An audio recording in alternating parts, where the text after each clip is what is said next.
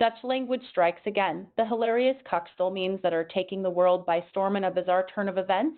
The Dutch language has once again proven itself to be one of the funniest languages on earth, leaving people in stitches with the recently viral cuckstoel memes about lone seats on trains and other public transport. The memes, which have been spreading like wildfire across social media platforms, have left many wondering what exactly a cuckstoel is and why it's become the laughingstock of Europe. So what is a cuckstoel exactly? The term, which roughly translates to cuck chair in English, is a slang term for a chair situated nearby a bed and facing it, meant for a cuckold to sit in. However, in the context of the memes, cuckstoel has taken on a whole new meaning. It's being used to describe those awkward lone seats on trains and other public transportation that seem to be placed in the most inconvenient and uncomfortable positions.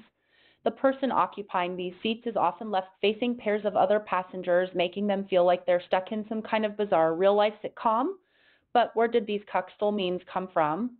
It all started on September 29, 2024, when ex-user Racegak posted a photograph of a blue backward seat on a passenger train. Writing in Dutch, yes, cuckstoel is now vrij, yes, the cuck chair is available. The joke was likely meant to stay within the Dutch-speaking part of X, but the funny-sounding sentence quickly left its target audience, and the post about the cuckstoel soon spread globally. Before long, more memes about cuckstoel, or cuckstoelen as some people are calling it, started popping up on X, often written in Dutch or German with some made-up words mixed in for good measure. The funny-sounding phrase, yes, cuckstoel is now vrij, has even been used as a meme format. If people celebrating cuck chairs being available and lamenting them being occupied. So why are people laughing at Dutch slang? It's not the first time Dutch phrases have become memes in English. As it appears, the Dutch language is similar enough to English so that some words can be easily distinguished and at the same time have morphemes that simply sound funny to the English-speaking listener.